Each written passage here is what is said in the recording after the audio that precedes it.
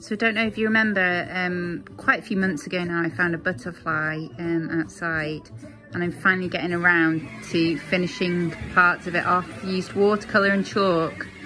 Don't know if you can hear me because we're having lots of renovations done, and I'm trying to de-stress by doing my artwork. It's absolutely mad here.